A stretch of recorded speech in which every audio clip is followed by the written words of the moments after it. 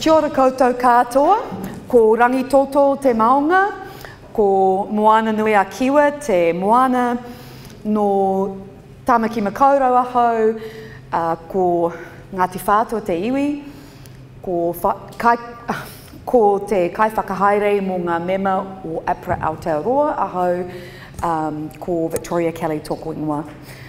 Nō reira, tēnā koutou, tēnā koutou, tēnā koutou katoa.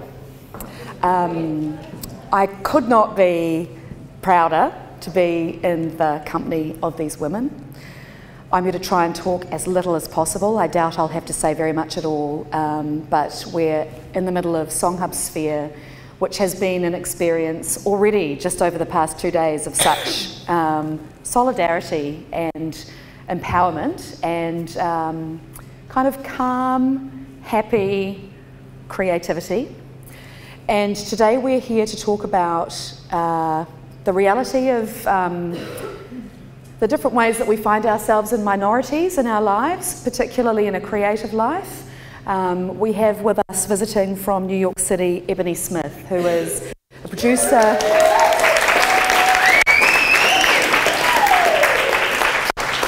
producer and audio engineer in residence at Atlantic Records in New York. We have Rhea Hall,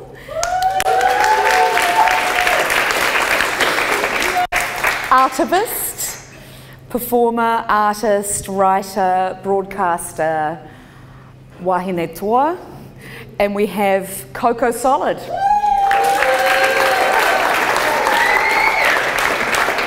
Now, let me see, novelist, director, raconteur, activist, rapper, performer, artist, writer. I don't know quite how to finish that list. Fierce, amazing mana wahine here, and we're going to talk about all of the ways in which these women are affecting change and the areas where they see that change is needed. And I would like to simply begin by asking each of them to talk about their areas of work, what they identified as needing to be done, and how they decided to go about doing it.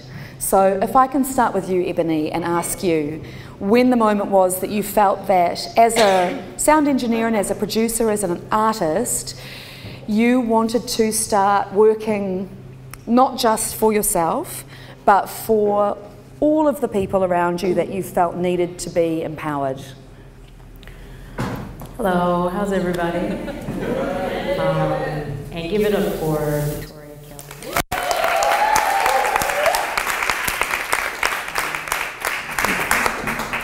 I honestly, it was never a decision where I said, now I'm going to activate the activist part of my personality.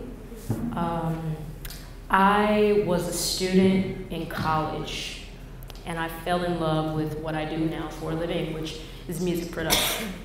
I'm one of the lucky people, and many of us here may be lucky in that we're able to write songs and make a living doing what we love. And I found that passion in college, doing what college students do, studying, learning about the world, learning about yourself, and I came across the art of music production by way of GarageBand. And I was looking for my community, and I found on my campus a lot of young men who were into music production. And they were great, they were warm, they were inviting, but I was really curious about whether or not there were other women like myself who were making music on computers, bedroom producers, engineering, recording, self-producing. I was just curious because I thought I was the only woman. And the more I thought about that, I'm in college, you know, my job is to interrogate everything and question everything. That assumption seemed far-fetched to me. So doing what college students do, I Googled and I started looking for women producers, female DJs, female audio engineers. And when I did that Google search, I came across shej.net and femix.com and all these incredible communities of women. and I started reaching out to them individually to interview them for my senior thesis. And so once I started that project, which was an ethnography on women music producers, I started meeting these incredible women producers who were just like me, who had very unique stories, stories that I felt like other people needed to hear, stories that really encouraged me and empowered me. And so it was really kind of like, I need to connect the dots. And so my desire to start Gender Amplified was never an outward-facing initiative. I wasn't looking at sexism and saying, how can I affect change? How can I rid and eradicate this social ill? I was looking very specifically inward at myself and at my community of women who thought and created the same way that I did. And it was out of that I decided to connect the dots, and coincidentally, that was activism 101. Right? I was trying to solve the problem of these women not knowing each other, you know, and in the same way, I was able to solve the problem of sexism in music production or gender bias in music production, because I was creating communities for women to network and record together and find producers that spoke their language and engineers who could support their songwriting. And that in and of itself became its own form of activism. So it was never really a conscious thought. I just saw an opportunity to connect people, and the end result was so much more than I could have imagined. That's such an incredible story. And, you know, Gender Amplified has become such a powerful force, and you've managed to unify a huge range of musicians and producers as well, who are unfortunately often invisible. Why do you suppose that they are invisible when they are so great? Yeah. Well, first of all, I wrote an article for Billboard earlier this year that was entitled, "Where are the Women Producers?" And the answer was invisibly everywhere. Because this room, I'm sure, is full of women producers. You have 3 on the stage, 4. And sometimes we're producing whether or not we know we are. We find it hard to even accept the fact that we're self-producing and or producing for others. When we have ideas, we have a hard time taking ownership for our own ideas. And in that article, I spoke about some very specific things that I think challenge the visibility issue when it comes to women producers. One of the things I think is that sometimes women artists do not properly credit the women that they're working for and the women who have worked for them. So I was astonished when I realized that so many really big artists that I knew of had worked with some really prominent women producers, and some not so prominent, but who weren't kind of tooting their praises. And then I thought about some of the male producers like Metro Boomin. If you listen to Drake's music or Future or some of these artists, they shout out the producers in the songs. And this is something that I'm not so much seeing with women producers, and it's one of the women artists, I'm sorry, and it's one of the things that I specifically called out in the Billboard article.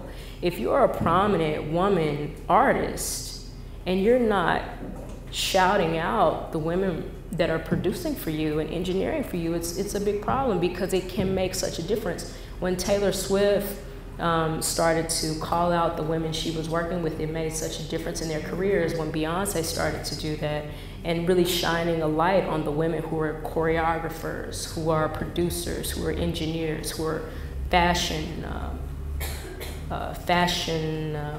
stylists, and some of the other hairdressers. I mean, it really does take a village to make these artists great. And I think in general, sometimes engineers and producers can be invisible in that way, and sometimes that's by design. But I think there has to be kind of more of an effort on the part of women to really say, look, I'm working with this woman, she's incredible. You should know about her, Beyonce, you should know about her, Rihanna, you should know, all these artists should be saying, calling it out. I think another issue that affects women's invisibility has to do with, obviously, just gender bias. There's a lot of gender bias that's happening at the A&R level, that's happening with the managers, with the publishing companies, who will not take chances on talent that they can't see as being able to do the job. If you look at a woman and you don't see her as being able to do the job, then you're not gonna reach out when the opportunity is there to hire. So I think there's this vision of what a producer looks like. You know, skinny jeans, backpack, you know, there's this aesthetic. And sometimes we just don't fit it. You know, I did a beat cipher beat battle earlier this year through my organization, Gender Amplified, and there was a young lady there who is Estonian native, and she's just so meek and just so genteel in her presentation. And she plugged her laptop in and started playing her beats, and her beats shattered the whole place. You know, and she's just sitting there as her beats are playing. Nobody would have thought in a million years, if you saw her on the street, that she would have on a hard drive beats that powerful and that amazing. So how often is she getting overlooked when she's in the office for the meeting, if she gets the meeting at all? So I think in terms of how we view women and their abilities, we have to open our eyes to see a larger scope that's bigger than this narrow aesthetic that we're used to seeing. We have to say, underneath the surface, if I probe a little bit, there's probably something there, you know, so that's another thing, I think. Rhea, what was the seed of your artivism, which is, I guess, the best word and a great word? It's you know, your recent album, Rules of Engagement, is an incredible statement and commitment and holistic call to arms. Which says so many, it's multidimensional. How did you arrive upon this way to send your message out into the world, and what was it that made you feel that it needed to happen? Tēnā koe Victoria, o tira tēnā tātou e karahuihui mai nei raro I te tuanui o tā tātou whare I tēnei pō. Tēnā ko te katoa e aku hoa kei ngā tahataha, tēnā kōrua o tira tēnā tātou. Well, hello everybody. My name's Rhea Hall. I'm an artivist, which I take very seriously. For those of you that don't know, I released an album at the end of last year called Rules of Engagement, which is a concept album, yes, but it's an album that really digs deep into historical narrative about conflict between the British and Māori back in the 1800s, and in particular looks at my own tribe in Tauranga Moana and the result of the Waikato Raupatu confiscations of that time.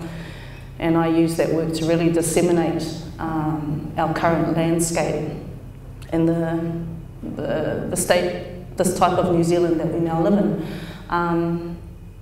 As you can imagine, a very difficult, touchy, somewhat traumatic yet necessary body of work to discuss, particularly in our current climate, where disparities and marginalisation is even more present.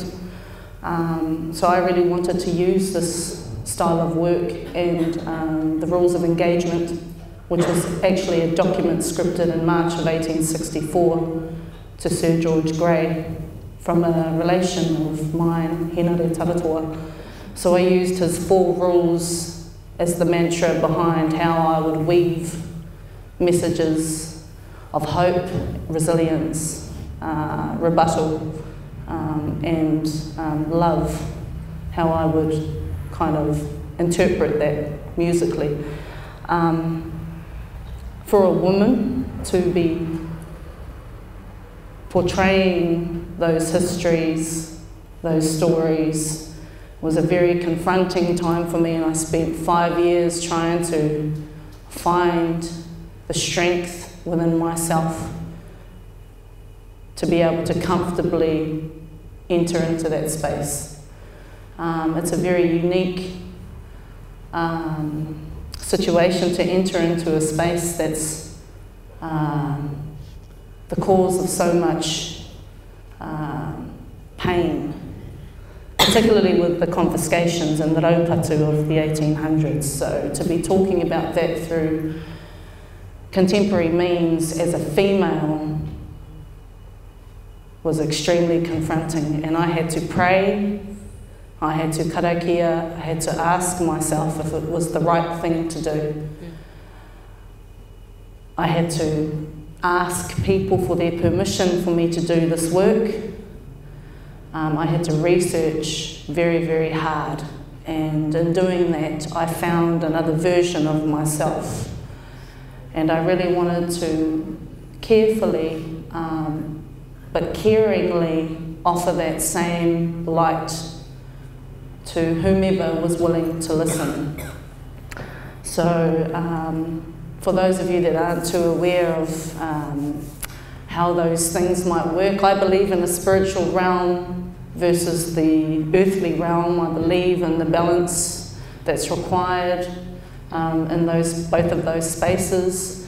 I believe that you need to care for your earthly realm, and that will translate into the spiritual realm, so things here in this space work well and in your favour.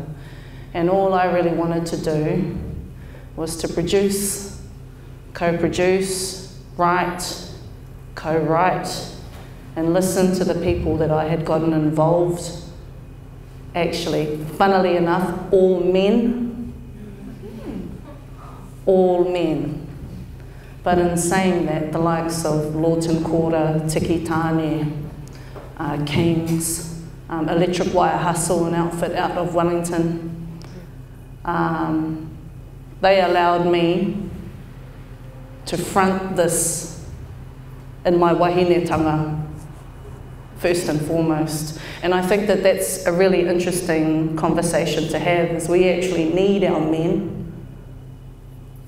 in order for us to really solidly occupy the space. It's not just us that need to shout out for ourselves, it's actually the responsibility of our men to ensure that they're singing off the same song sheet.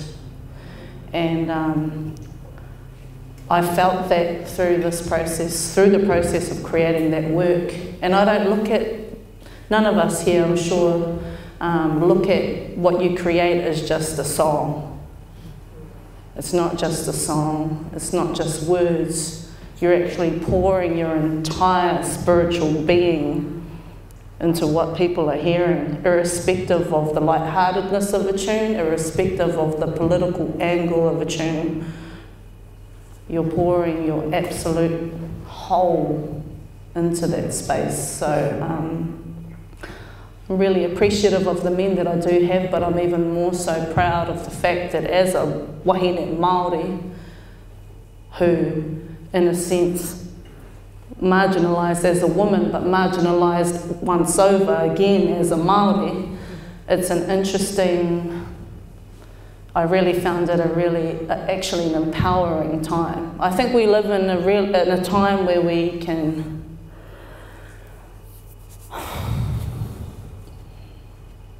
I think we live in a time and in a space where we can really embrace everything about who we are. Every single thing about who we are, your skin colour, your hair, where you come from, how you were raised. I was raised by a single man, I'm the youngest of 4 sisters. Embrace that, don't be afraid of that. and being a woman. So I hope that kind of semi-answers your question.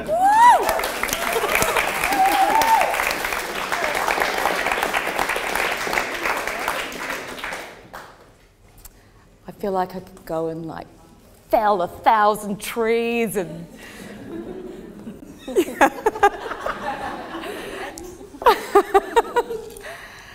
which brings us to Coco Solid, Jessica Hansel, who saw an imbalance and an inequity in our music industry and was moved to begin a media conversation about inequality, and began a movement called Equalise My Vocals, where women, female identifying, non-binary, transgender people were able to come together and start creating solidarity and volume for the work that they were doing and the visibility that they had. What was the seed of that? Tēnā koutou katoa, manuia lepo. The seed of that was that I am me, and I was in a world, and I felt, you know, I've been making music since I was 19 in punk bands originally, and then it kind of went into rap. And it was always kind of an underground, and then it kind of, visibility found me in different voltages throughout my journey. And I kind of arrived at a place with, I think the timing was right. I felt people were finally ready to actually unpack the fact that they weren't safe, satisfied. They were, you know, feeling resentful, and that I guess the fabric of local music and the way that I was participating in it anyway was, it had a lot of problems, and it was very, and to some capacity it is still very uncool to say, you know, this is really fucked up, I don't like this. And I just felt some kind of way, to be honest. And I guess I audited how much energy I had to give the conversation. I knew that I had the experience. I knew that I had the support in the community. I knew that there was global conversations happening, but not with the specific Aotearoa. You know, every place needs its specific dialogue, and I didn't want to feel like we were at the mercy of cultural conversations that weren't relevant to us. I didn't want to be like a bootleg London, a bootleg America, you know. I wanted us to address these issues that were very specific, and I think it started in a spiral way from people doing things like naming their abusers, and talking about how certain clubs were unsafe, and talking about how some producers were really difficult to work with, and some promoters wouldn't, you know, would book all your bros, everyone around you, but you had to kind of like, for some reason you weren't part of it. So it was very like practical, you know. I just kind of looked around me and just went, oh. And it was the same thing, you know. Well, if I don't say it, no one's going to say it, you know. And I just happened to kind of, I started an interview series, and I just basically picked wahine and trans and non-binary people that I knew, people that, my friends. And I would sit down and I would just have a Q&A with them, and then I would type it out, and then, you know, they would publish it, and they would get this really intense reception every time, because people, it resonated with people. And I did a club night called Queenie Control, and it was the same agenda, you know. You would just kind of prioritise wahine, non-binary, trans people, people of colour, people who just basically were sick of having to pretend that they weren't having a hard time when they were participating in the machine of playing live or participating in the machine of being a studio musician. It was a space where you could actually take your wig off. And of course that got a good response as well, because I just think it was timing. It was just saying something that needed to be said at a particular time. I didn't realise it would gain the velocity that it did. But I'm glad it did, because that's my truth, you know. I'm not posturing about these belief systems. These are like integral things that I've been like this since I was 5. You know, so it was very fluent for me to just be able to dialogue about that. And the musicians that I interviewed for the panels and the shows afterwards, with my friend Trixie Darko, we were really just keeping it at a whānau community friendship level.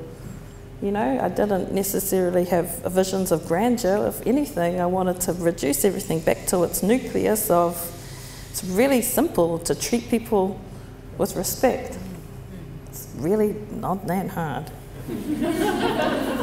It's fascinating because across all 3 of you, there's this sense that one voice is like the first grain of an avalanche, you know? And as soon as you say, this is my experience, this is how I see things, this is the unfairness and the inequity that I witness, other people hear and they go, yes, that's right, me too.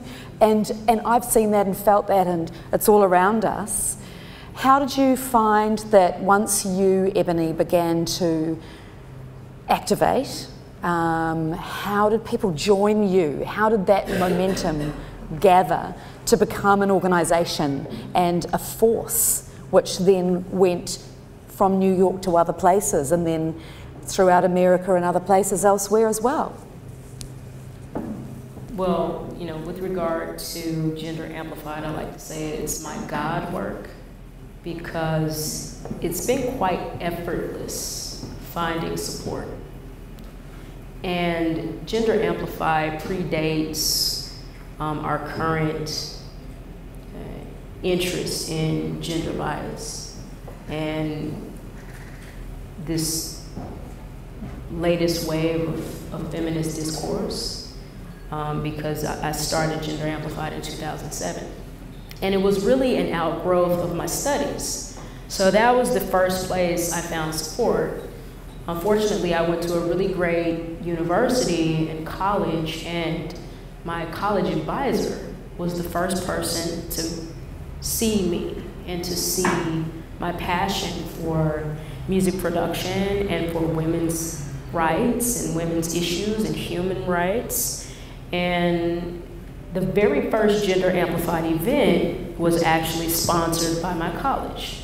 I found support through various departments on the campus, women's studies. We had a women's center for research that supported and provided administrative support as well as financial support. One of our college deans also contributed some money to the initiative, in addition to a number of student organizations. And honestly, these people found me. They heard about what was going on and they wanted to get involved. And that trend has followed no matter where I've been. So first starting with my college, then when I went to grad school, I had a similar experience. Then when I graduated from there and started working, I found support for my initiatives at various places of work with various employers. It's all been the same experience. And now my current job, Atlantic Records, which is a subsidiary of Warner Music Group, funds Gender Amplified.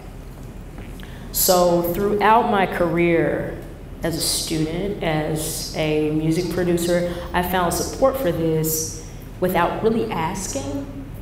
And that's why I say it's my God work. Because when you're on the appropriate path, the universe conspires to support you. If you're doing the mission of your existence here on the planet. And for whatever reason, I keep seeing all the stars align.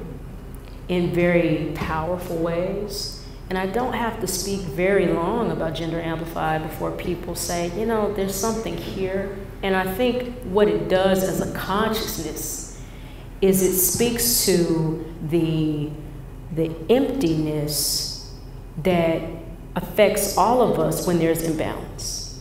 Gender amplified is not a women's initiative. It's a consciousness that really asks people to think very critically about how we are distributing resources, how we are supporting each other, how we are seeing each other, how we are communicating, and the nature in which all those things affect how we are making music, how we are participating in studio practices, how we are even building and supporting the institution and the infrastructure of the music business.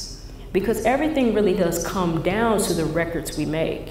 And so how are all of these more cerebral and metaphysical, societal, cultural issues, societal issues affecting how we do that?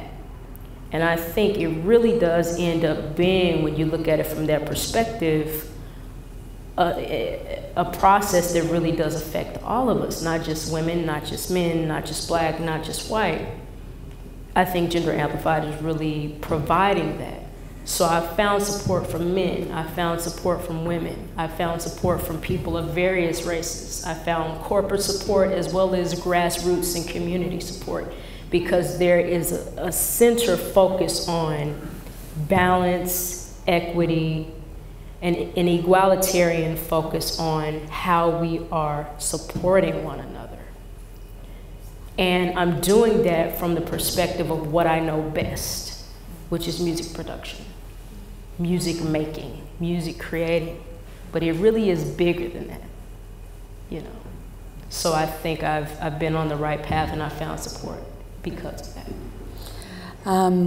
You know, one of the things that music really does have as a great strength is its ability to be loud, to make sound, to connect in ways that people often find it hard to connect, because there's an abstraction and there's a resonance about it that draws people together and reveals people to each other. Ria, did I give you a fright? You and I were talking earlier, and you said something really powerful about the call, and how when you perform, it's not just about singing, it's about everything behind that, all of the things that resonate in your voice. Can you elucidate that for everybody, because it was just such an amazing idea? One of the things that I do my best to do is to try and emulate what I know, what I grew up in from a traditional context, and try and emulate that same state or those same feelings in a contemporary context. So we were talking about roles on the marae, and in order for any group to step onto a marae, the first port of call, literally, is from the mouth of a woman. Sweet. So the kaikaranga calls you in, and without that, there's no movement, there's no speeches, there's no interaction, there's no meeting each other. And so I try and use that same thought process, that same whakaaro, that thought within my own mahi, within my own work. But it's not just about throwing your voice out for the sake of throwing your voice. When I was speaking to Victoria earlier today about throwing your voice actually might be silence. Or your voice might be a political statement that you want to make in a certain way, or it might be about social commentary of the day. It's however you choose to interpret your voice and to interpret the messages that you want to portray. So I try very hard to emulate the goings-on a marae setting into what I do in my own work. And that can be easily translated to from setting to setting, whether or not I do it in English, whether or not I do it in Māori, whether or not it's on the marae, whether or not it's on some other kind of stage in a contemporary context. It's all applicable. And so I try to sit comfortably in the space of the kaikaranga, where I am embracing and encompassing in its total form the role of the woman.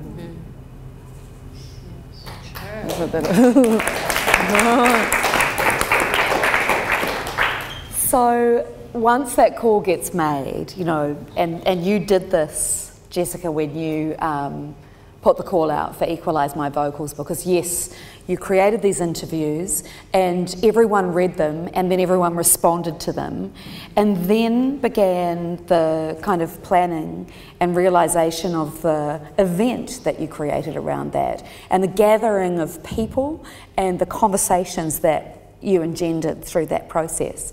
So it was like a waterfall, really, wasn't it?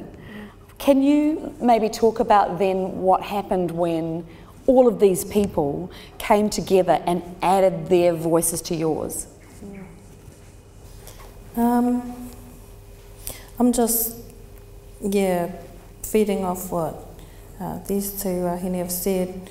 I think a common thread that runs through all of my undertakings in life is a storytelling capacity. I think it's oratory genealogy. You know, I have major oratory genes, for better or for worse. You know, ask them in the studio today. But I just think I have, it's a comfort zone of sorts. I don't feel, I don't necessarily think it's a difficult, hard thing that I need to overcome to unpack the psychic situation with other people. You know, that is actually something that I intuitively, accidentally do all the time. And in all mediums that I work in, it's actually the conversation and the narrative and the, I guess, the unfurling of things unseen that I like to put into the light. Whether that's actually a detective kind of thing, I don't think so. I actually just believe, because we are often have other people's stories superimposed over ours all the time, as marginalised people, whether it's your gender, you know, your race, just all your disposition. If you know what that feels like, you are very familiar with the fact there's more to this story and there's more to every story. So I think every context I'm in, I kind of appraise it, like what do we actually all have to unpack? What is it that isn't being said? And I just really go with my intuition as to, I just enjoy that dynamic with the world as well, and other people that I engage with. I just like to basically have a, and we were talking about it today, you know, like small talk is just like, it's such a drag, you know. I want to get to the nucleus of what really makes shit pop, what really is like, why are we here, why are we creating, and what kind of light work can we do today? You know, that's really, like, that is my jam. I don't have long here, so that's what I'm going to commit myself to. That's kind of a second nature disposition of mine is depth and investigation, and how can we actually, like, elevate a situation that can be, and often the answer is so simple, you know, like acknowledging other people and acknowledging people's pain and stories, and, you know, just basically you know, bringing in the meek Estonian producer who doesn't say anything and just going, why don't you play some of your shit? I know you've got something, you know? And it's really like, inclusivity is such a buzzword now.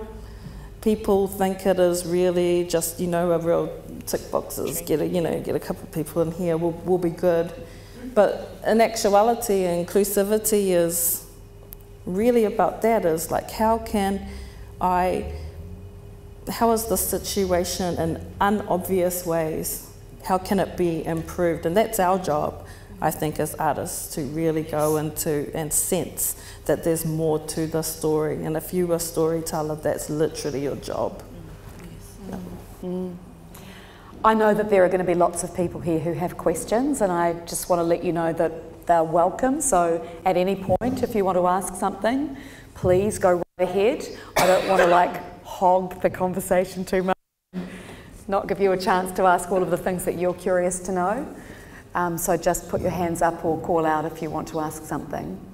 One of the things that we've talked about a lot over the past couple of days, or at least I should say I've been talking a lot with many of the participants at SongHubs Sphere about, is that sense that when, and it kind of goes back to the Estonian producer idea too, that when you are in any kind of a minority, the voices that tend to make the biggest impact are the loud, resilient, determined, forceful voices, and those words have been coming up a lot.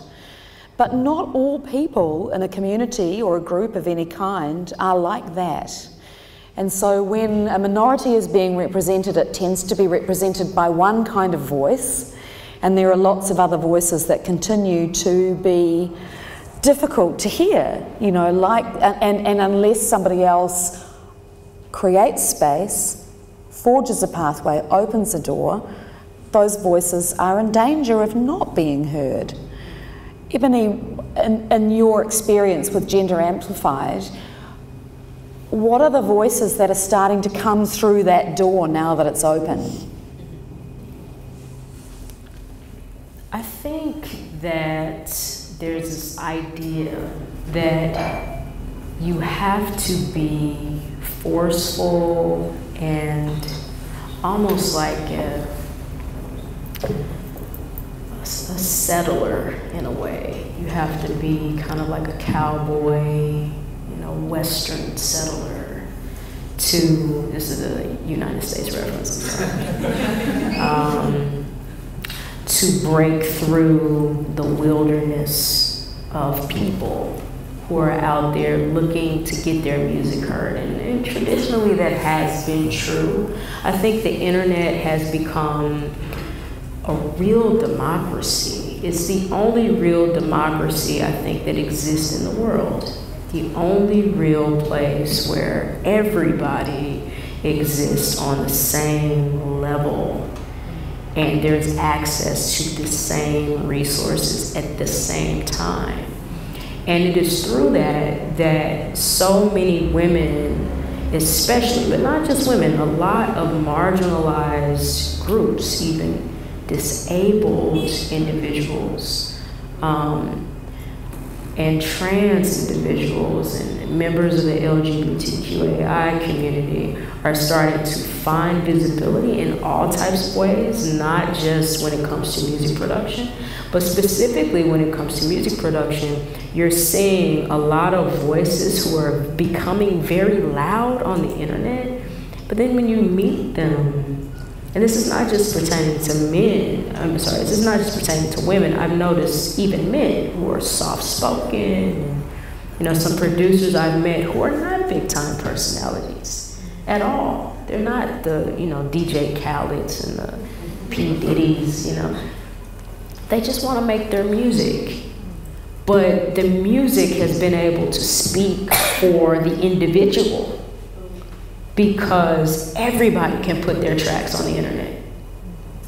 And I think in particular, a lot of self-producing female artists have found a means of expressing themselves and finding audiences, because the reality is when you have so many people on the internet at once, they're all looking for something different. And they may be looking for the exact thing that you're producing. And so artists, producers have been able to find a niche, cultivate that niche, people who really see them without seeing them. You know, they see them through hearing them. And I think it's been very, very, very empowering. In addition to the conversations that can start online. I've met so many artists, specifically through Gender Amplified. There's Kiran Gandhi. I don't know if you know. Kiran Gandhi is an American music producer, artist, activist, who basically started a campaign focusing on reproductive justice and has subsequently become a musician and a producer, and has been using the internet to push forth an agenda through music that is specific to women's liberation. So only in the internet age, right? Only in cyberspace can you marry free bleeding, reproductive justice, music production, you know, and all the things that she's been able to curate under the umbrella of her brand. Only in the internet age can that happen. She's a member of the Gender Amplified community and a Gender Amplified alum. And there's so many artists like that who are multi-hyphenated and have multiple disciplines within their activism and multiple disciplines within their creative process.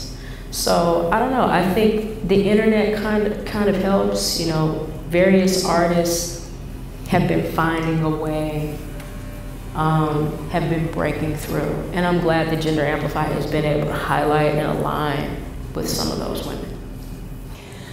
You know, that idea of using multiple skills, multiple versions of yourself to spread the same message is very resonant, I think, here in New Zealand, where our artistic population and particularly the audience is small. So, you know, the local audience is small, and when you're beginning your work, you're reaching out to an audience that in today's kind of commercial environment can't sustain you.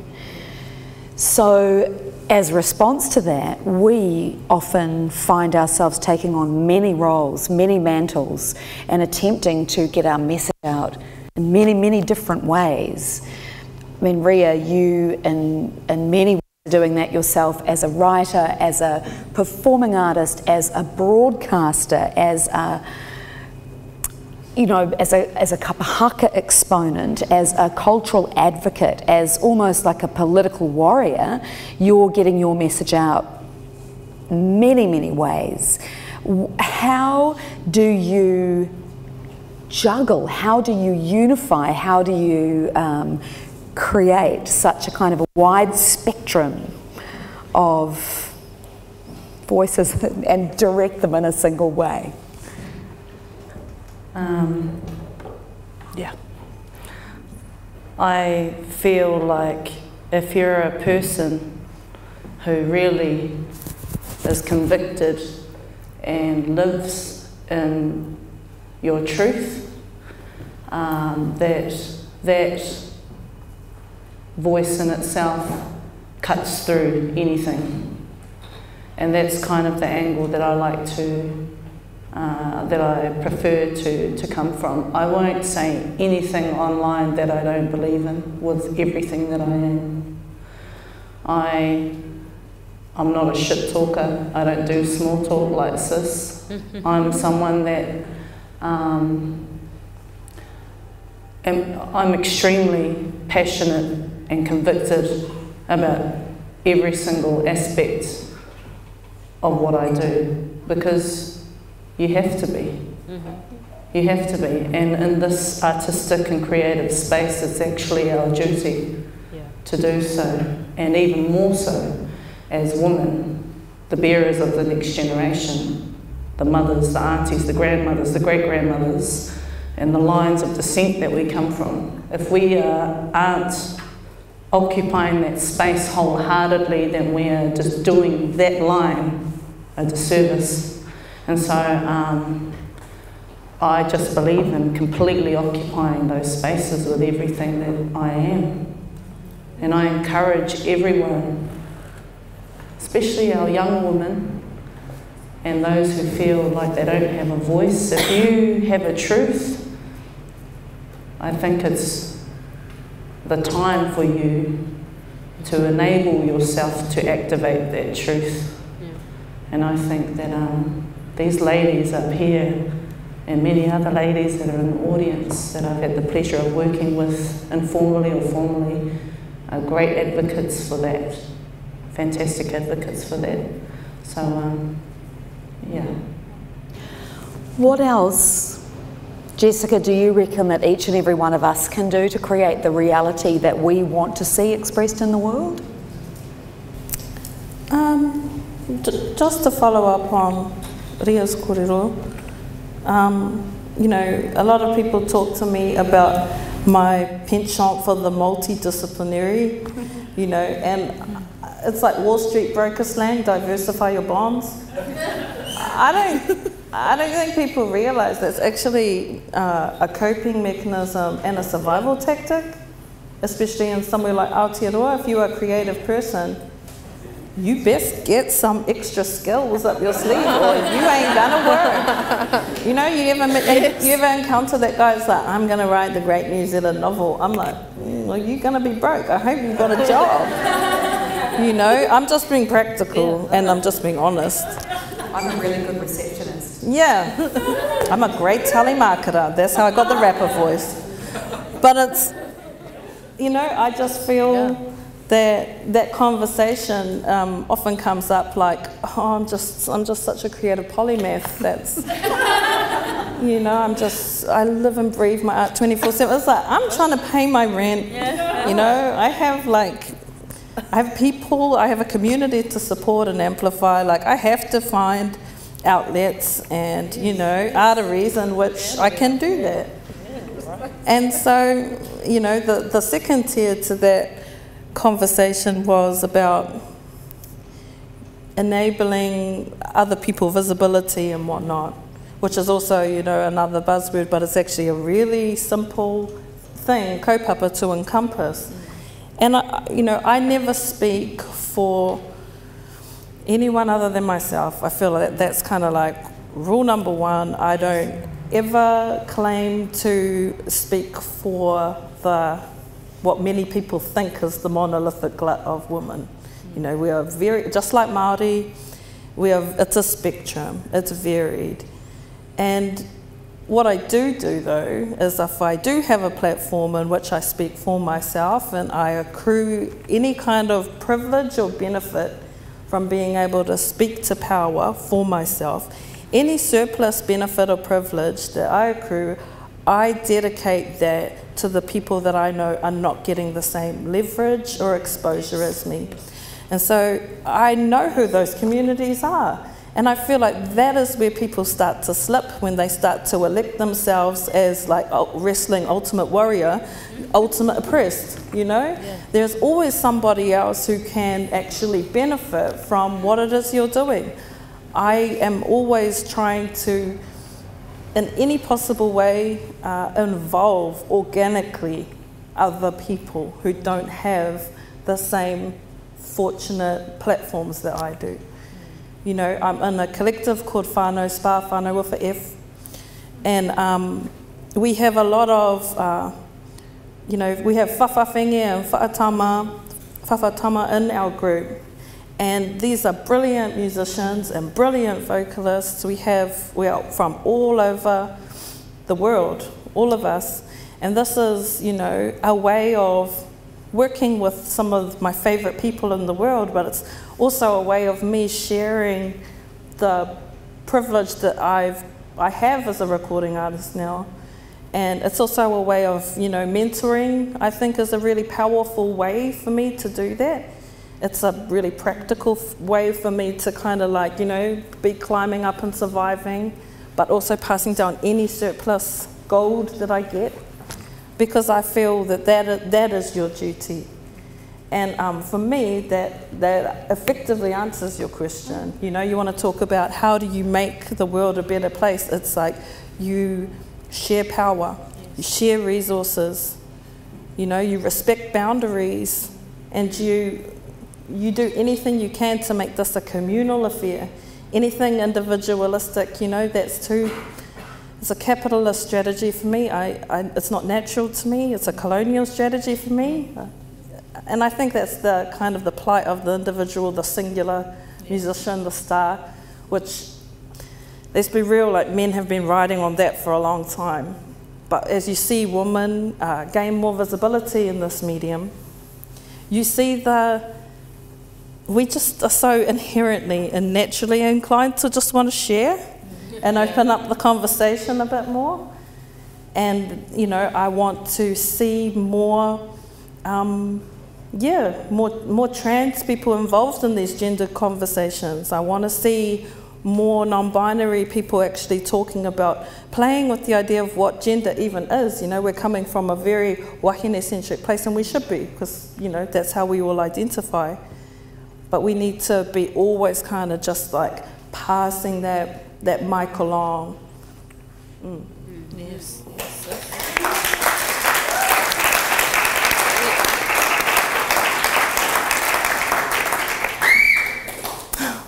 Bella.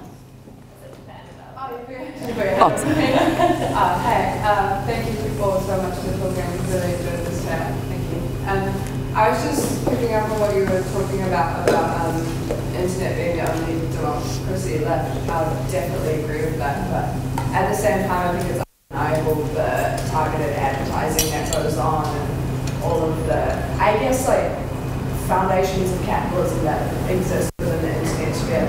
But I guess my question to all of you is your thoughts on essentially the commodification of feminism and the commercialization of it that we're seeing nowadays in the music industry and the fashion industry and the arts industry. I think we've talked about inclusivity being a buzzword and visibility and things like that. And in a positive sense, it increases visibility, which is really good. You can't argue with that. The more people that see it, the better.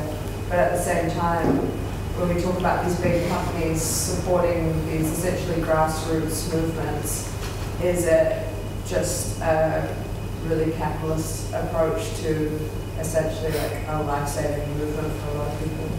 I just would like to know your experiences. I'll take it first because I have so much to say. First thing to say, I'm trying not to lose all my thoughts, is when I go into H&M and see a feminism t-shirt with the definition of feminism wrong on the shirt, I have a problem with that, right? The commodification of lifestyles, the commodification of movements, the commodification of terminology, the co-opting of terminology that has been coined for a reason, right, is problematic. That's point number one. So I'm with you there. The second thing is, you know, I was here in my hotel room and I got this email, and it's about another event where they want me to come and talk, you know, the organizers, and it's because we're doing a women's thing. We need a, you know, women's engineer. We need a black, do you have a black? You know, like literally, like this is what's happening to me now because of the inclusivity, right? We need a black, we need a trans, we need a person rolling up in a wheelchair, we need, you know, and I looked at that email and I said to myself, is this the only reason these people are calling me? Is because I'm a black and I'm a woman and I have breasts and like ovaries and I can talk to these issues. And then immediately I go, motherfucker, it doesn't matter why they're calling you. Like, go, you know, go. It doesn't matter why they're calling you. A door is open for you to speak truth, and we don't know how long that door is gonna be open. So speak the truth as loudly as you possibly can in this moment, because it needs to be heard, and it doesn't matter why people are wanting to listen. If there's a moment to be honest while people are listening, because that message will fall on the ears that need to hear it.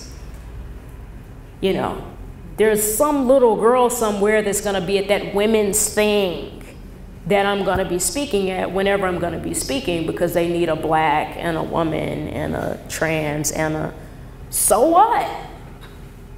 People need to hear, people need to see, and while the door is open, let's ensure that it stays cracked. Because somebody's gonna come and put a big old toe in there, and it's gonna be permanently open. That's really the hope, right? And I think the other thing I think is important to keep sight of is that I somewhat feel that this is not a wave. Because, you know, if you've ever studied feminism, there traditionally have been 3 waves. And there seems to be like a 4th wave that's happening at the moment. And at every point in the chronological trajectory of feminism as an arc, you've seen the commodification of it, because there are opportunists in the world. There are people who want to jump on a bandwagon. But at the same time, every moment in history has resulted in considerable amount of progress that has not been undone, right? You know, we can all still vote in the, in the United States. I'm sorry, I'm not as versed in, the New Zealand politics and the suffrage movement here, but in the United States, we can still vote. We still have reproductive rights. I mean, there are issues with that, but there are certain milestones that have not been taken away, that have not been undone. So even if progress is incremental and comes in waves, I think there are things that do stick. And the important thing is just to see the silver lining in all of it, because even if the definition of feminism is wrong on the t-shirt, my hope is that H&M is selling to a young girl who will grow up and do her own research. It's better than saying, go somewhere and cook a cake for your man on a t-shirt. You know what I mean? So I'll take what I can get.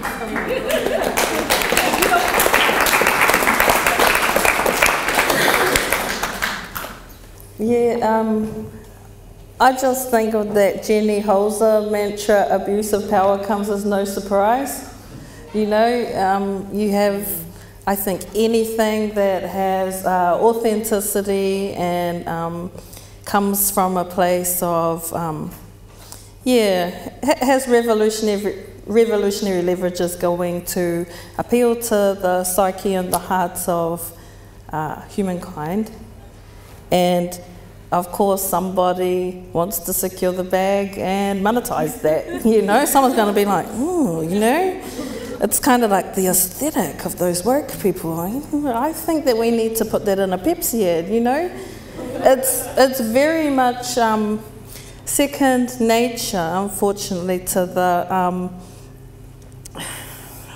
the capitalist, white supremacy, patriarchal kind of thing we got going on. And the battle against that, even the word battle, I think, is reductive.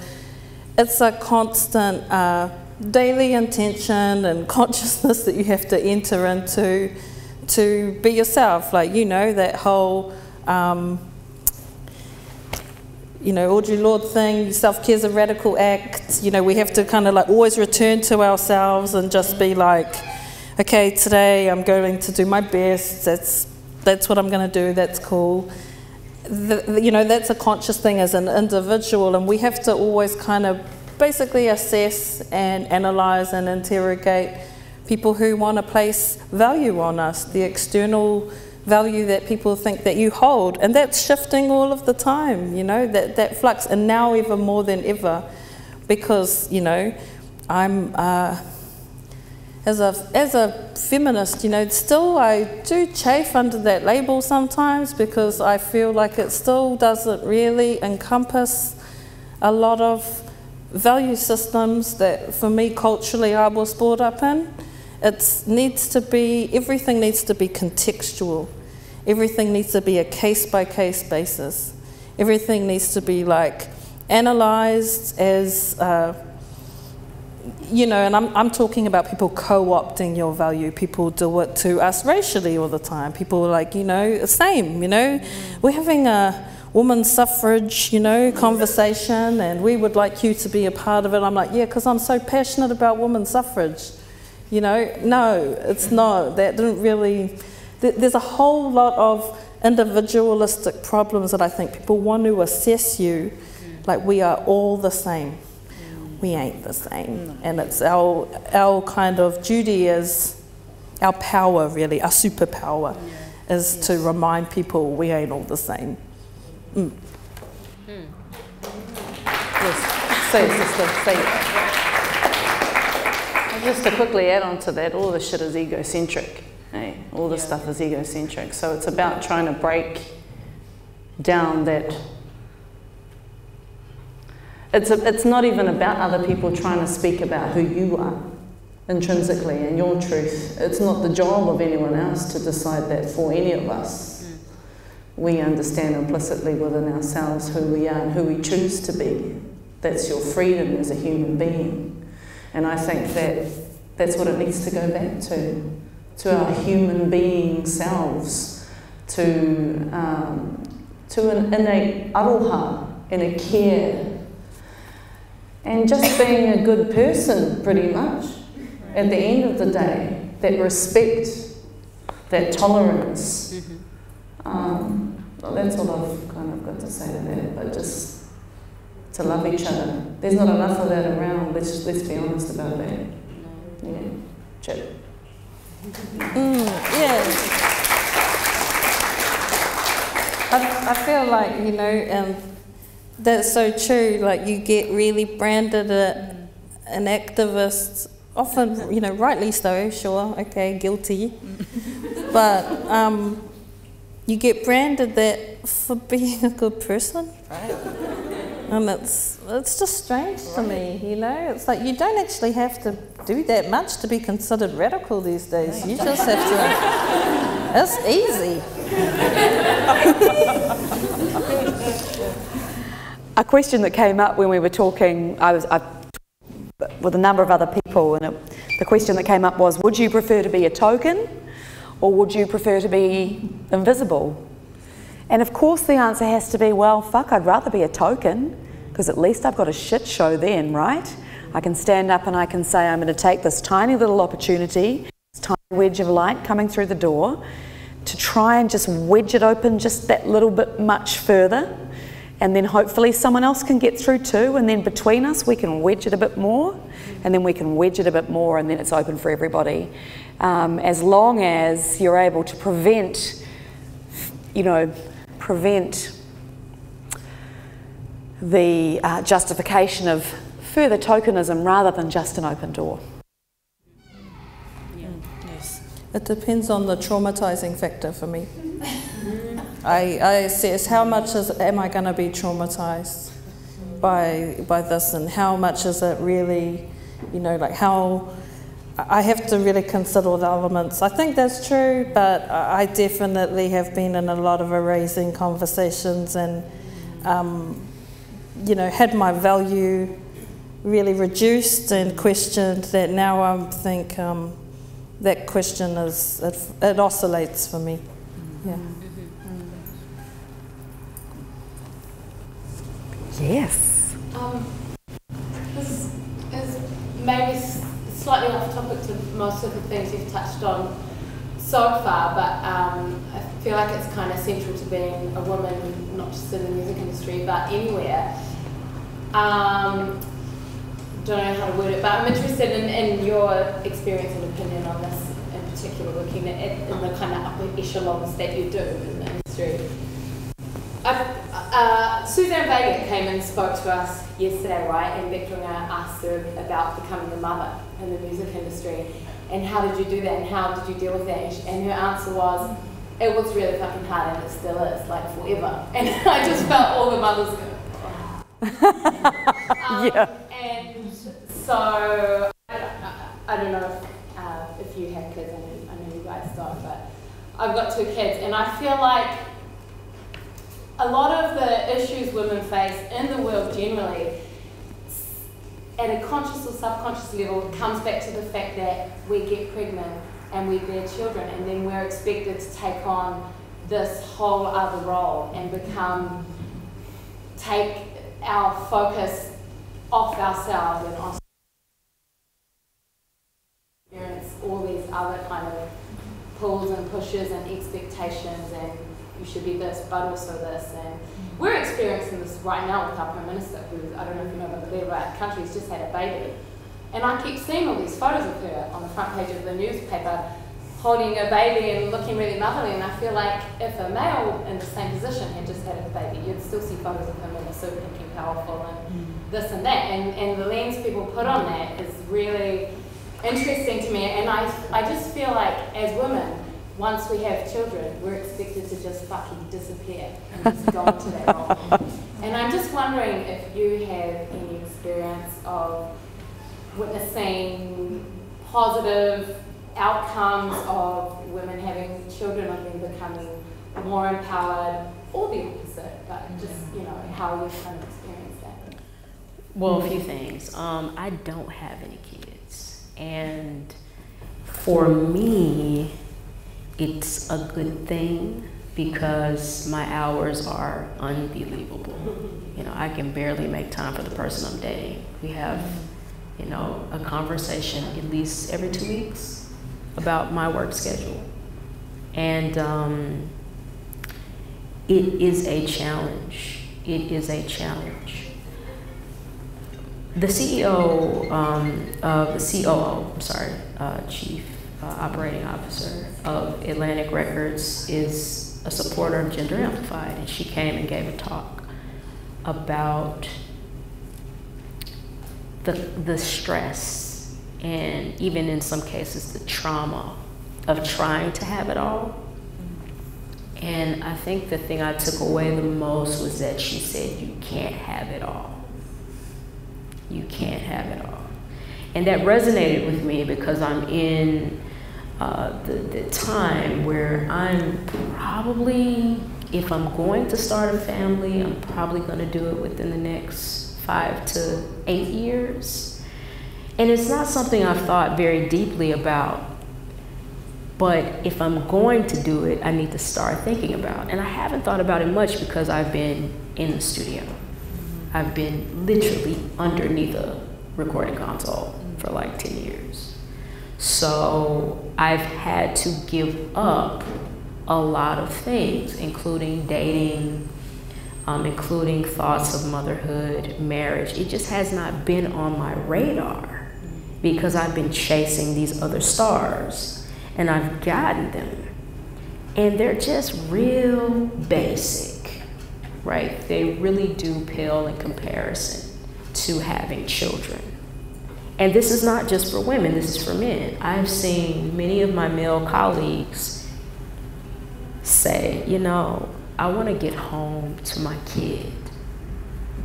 And being in a 12 and 15-hour session where whoever they're at the mercy of wants to do 1 more take or 10 more takes, and just wanting to get home to the kid, just wanting to get home to the wife. It is just a struggle. One thing I do notice with men is that most of my male colleagues have girlfriends or wives. And I find it rare that women have husbands that do what I do, or kids. And full disclosure, when I decided to incorporate Gender Amplified in the United States, you need partners to do that. and I signed on a woman who had been extremely supportive, and then she had a kid during the middle of the incorporation process. And it's been literally 2 years of her being missing in action. And I'm just now getting her back. And she's got, you know, because the baby is now at a kind of place where she can be kind of self-sufficient, and she can start to kind of re-emerge as a support system for me. But, you know, Erica is her name. She had to ditch me for 2 years. And I said, go, do what you gotta do. Because I get it. I don't get it because I have kids, but I get it because I'm a woman. You know, so that's just what it is. Does it mean that we have to not make music? No. Does it mean that we can't have families? No. But I do think we have to start envisioning support systems for each other to make sure that we can get it all done. If you have women producers in your world who get it, you know, and I'm not saying that you don't, but I'm just saying in general for the group, start envisioning the support system that you need of people who understand what you're doing. Because at every level, there's some version of this. I went to Washington in New York City, Washington in the United States, and I spoke with a congresswoman who's a 5-time congresswoman from one of our states, South Carolina. And she's saying the same thing. She's saying the same thing. People don't get that I have to go to Congress and be a legislator. People are like, why aren't you at home, like fixing dinner and your kids crying? You know, it's like in every sector, in every industry, there's this issue of how are women making it happen. I don't think it's impossible. You bringing up the issue is part of the battle. A lot of women do not talk enough about the fact that we need help. We need help. And if you're a woman producing, it's just a lot of work. So how are you going to get it all done? You know, if you have to have a group chat of women producers just like you, and everybody's got to rotate, you know, babysitting on days you don't have sessions and somebody else picks up the kid, then that's what it has to be. Because being a woman is a responsibility. Even when you are pregnant, that's a giving process, that's a responsibility, and it's a great responsibility. It gives us so much, I think, that's unique to us that we can then put in the music. So I don't think it has to be one or the other, but it definitely has to be a consciousness, and we have to start thinking very critically about how we can get it all done and create our support systems. I have a couple of answers. Well, no, not answers. Thoughts about that. I've got 3 children. The really challenging thing about being a composer, a creative person of any kind, and having children is that in order to, or at least in my own personal experience, in order to be able to create meaningfully, you need to be able to see an idea through to a fruition that concludes itself in your natural time frame. So you want to be able to have a moment where you can begin working on an idea and get yourself to a point where you can leave it for a while. And there is not a baby in the world that respects that time frame. And there is not a baby in the world that you can schedule to coincide with that time frame either. And that just makes it very, very hard. And even if you could schedule a baby to work in with your intellectual time frame, you might then, having achieved that scheduling for your child, find yourself without any good idea to follow through once they're quiet or asleep. And there is no answer to that conundrum. I guess my thing is, I feel like men don't experience the same thing. That they have children, they just carry on. They're just like, and now I'm back at work and there's no issue. I went to the New Zealand Film Awards last year, and Miriama McDowell won Best Actress, and she has, you know, 2 kids, and she had this amazing speech, and she just said, if you want your performers and your crew, your wahine crew to be amazing, start factoring in childcare and systems within industries that actually acknowledge the fact, you know, it's like mothers are made to feel like, keep it out of you, there's nothing to see here, I don't have 2 kids, who's that? You know, it's like, you know, you're talking about someone else. And I think, like, what the fuck is that about? And, you know, I went to work the other day, and my friend was lacerating himself because he had taken a plastic bag from the supermarket, and he was like, I'm just trying to be eco-friendly, I took the plastic bag. You know, and he was really beating himself up. I'm like, are you gonna internalize a whole kind of power structure and our dependence on plastics historically for years and years? You're gonna really like take that on board and blame yourself? And he was like, oh, I am. I'm like, it's really not your fault that plastic is every fucking where, you know? So don't, you know, let that go, like make peace with it. Try better next time. But I feel like the really, like the dark equivalent of that for mothers is the same. They're literally internalizing blame for industries and situations that are forcing them to pretend that they're not doing the most sacred work ever, which is, you know, like bringing more of us into the world and taking care of us and trying to create healthy human beings. Like, for me, I think it's like an actual radicalization of all industries actually factoring in the fact people are fucking born. And people give birth to them, and they should look after those people. But also I think too that this is more than one generation's work.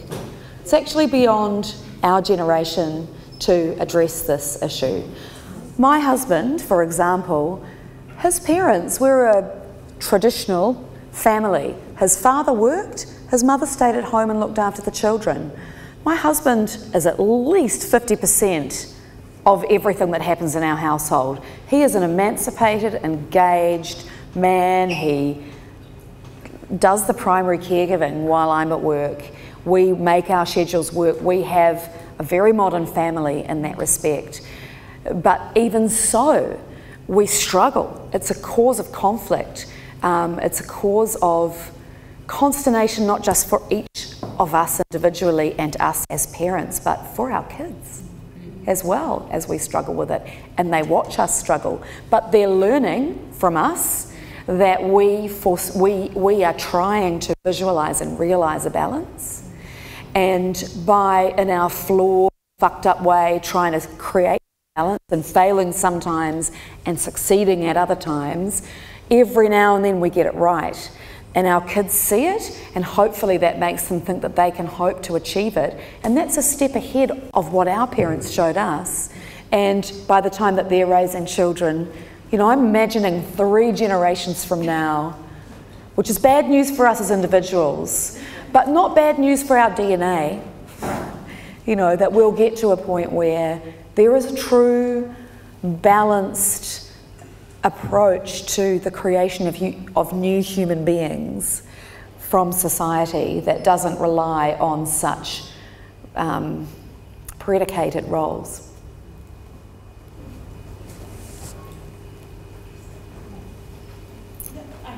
I just want to say I have 6 kids. 2 by my and 4 from my body, and I am here because I have an amazing man who has dropped our kids off to my parents. That's my bet. But I just actually wanted to go back to, you spoke about that window of opportunity, and you had a little korero about the leverage. How do you ever get to a point where you stop climbing those leverages or those, you know, those windows, and you're like, yep, that's it, this is who I am and this is what I'm going to do? Or do you continue to take those opportunities throughout your career? I guess it might be different, I guess in New Zealand we continue to climb those ladders, but yeah, I don't know, how does it work for? Ka whawhai tonu mātou. It's like, that's in the contract of being Māori, I think. It's a struggle without end, and you just have to always appraise everything for the future. That's my philosophy anyway. I think plateauing and, you know, kind of reaching a stage of, yeah, this is me. I think, you know, I don't think that's really who I am. I think that's a form of psychic death for me. I'll always be interrogating and unwrapping what is possible for myself and for others. Is probably subject to change just because I have the ability to do that at this time. But I think even if I was, limitations were to kind of restrict the freedoms that I have and the voice that I have now, I'm sure I'd find a way. You know, it's part of who I am, it's part of who we are, I think. Yeah, that's my philosophy. Yeah, I think survivance mode kicks in. You find mechanisms, you find ways, you draw support from your own networks or networks that you can tap into through your other networks and so forth and so on, and try and create a system for want of a better word, by where you are able to thrive. I know for myself, well, I can only clearly speak for myself in this forum, but it's an interesting conversation that we have, you know, with your fellow mates that are in the same industry as you. You're like really interested in what everyone is up to, because it's not an easy situation to be in. It's not the ideal career path of choice. My father used to say to me, "Oh, girl, when are you going to get yourself a real job?" And then I'd get myself a real job, and he'd say, "Oh, I thought you were singing." You know, so it was kind of like a double-edged sword there. But it's that kind of mentality, the survivance mentality that you really need to adopt. And I think that's what we're all doing anyway, naturally, in this current climate. We're trying to survive. Shit is difficult, times are hard. So, yeah, I hope that kind of helps to answer a bit of your pātai, sis. But amazing to have mama of 6. Incredible. Any mamas out in the audience. Amazing. I think that we are coming to the end of our time. I did see a question up here though. Would you like to ask your question, and then I'll just ask everyone if there's anything else that they want to add. Just a fanning out question, please, to all the beautiful wahinis. Got a separate question for all 3 of you. Oh boy. To Ebonie, I hear that you've worked with Lauren Hill and Janelle Monáe and Prince. My question, So my question is, what was it like working with them? To you, Ria?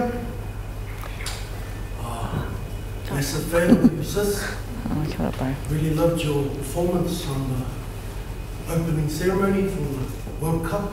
So my question is to you, what did you do to prep for that? And what was it like being in the midst of that atmosphere? And for you, Coco, you mentioned earlier something to do with not wanting to be a fake, or, sorry, I'm paraphrasing, fake London or fake American, whatever. It sounded like you were going through some season in your career where you were struggling, or you're finding it challenging to find your truth or your own voice because of how powerful the influence of Europe and America and what they're doing for us here in Aotearoa. So I just wanted to know, if you did go through that challenge, what did you do to overcome it? Awesome, bro. So those are my 2 questions. Sure. Kia ora. Thank you. Thank you, brother. Those were some really great, well-researched questions. Thank you. And that was sincere. Working with Lauryn Hill, working with Janelle Monáe. Wonderful experiences, you know. I grew up wanting to work with both of them. And to have the opportunity to do that was just unbelievable. Got an opportunity to work on Dirty Computer. I recorded Screwed with Zoe Kravitz. Got an opportunity to work with Lauryn Hill, who, you know, is just such an inspiration to me. When I was a kid, I picked up The Miseducation of Lauryn Hill, and really that album gave me a sense of the sonic possibilities, because there was nothing like it. And it was at a time when I didn't know anything about production. And I certainly didn't know that I would end up making records for a living. But I knew that there was something there worth chasing. And I listened and I read the booklet and the liner notes, and I learned so many vocabulary words, just reading the lyrics.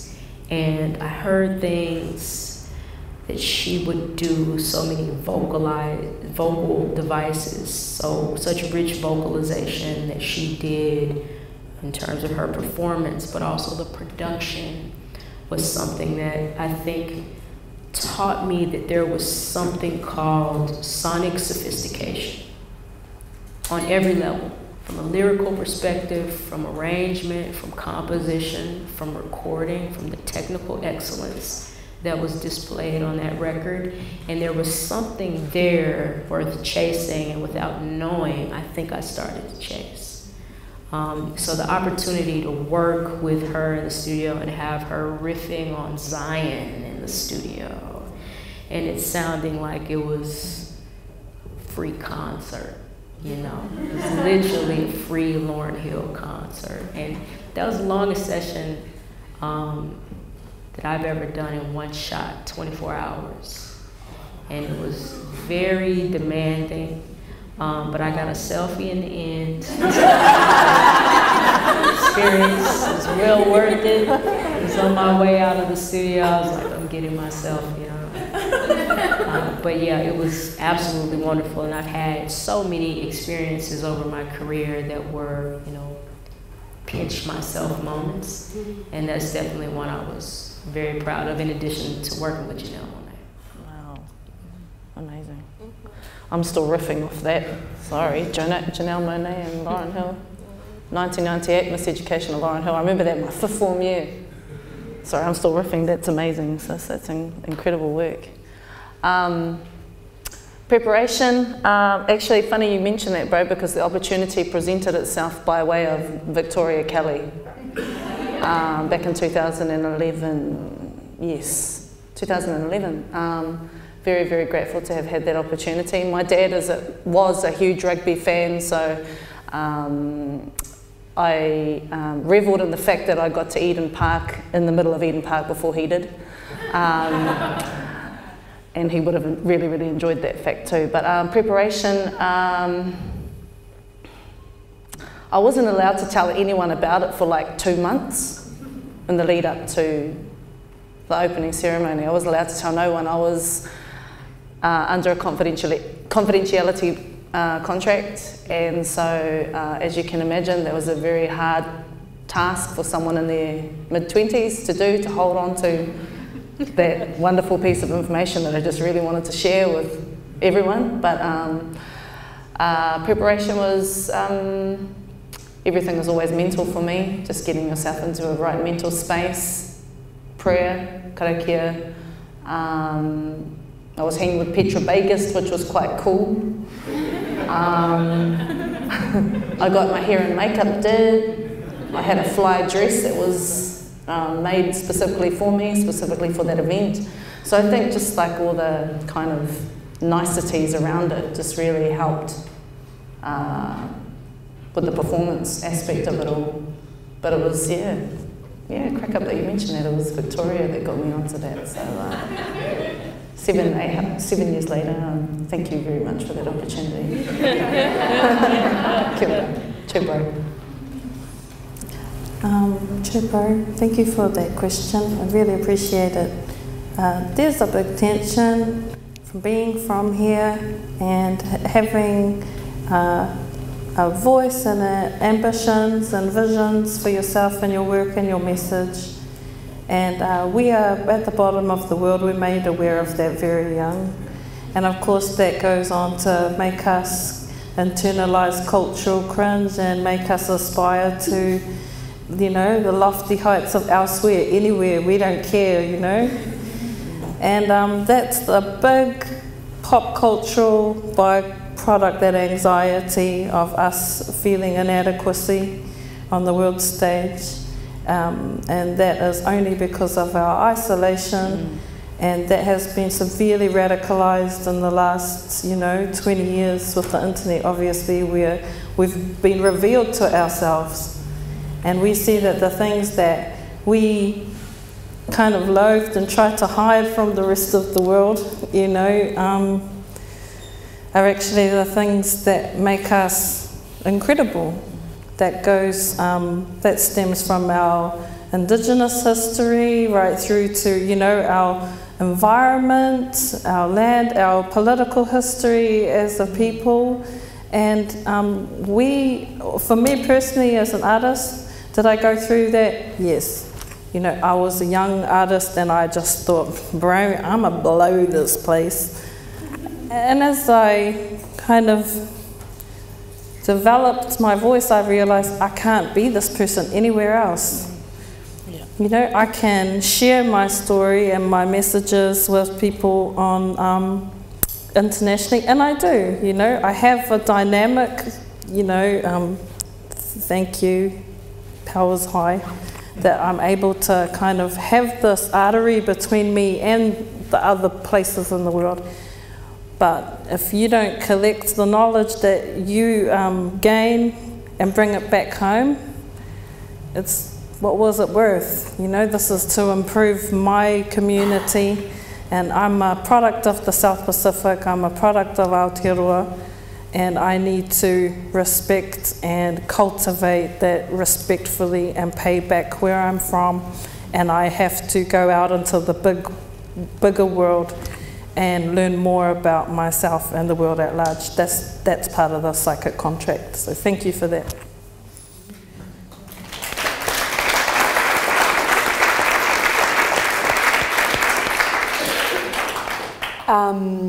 Just before Ebonie mentioned a pinch myself moment, I would like to thank you all for a pinch myself moment.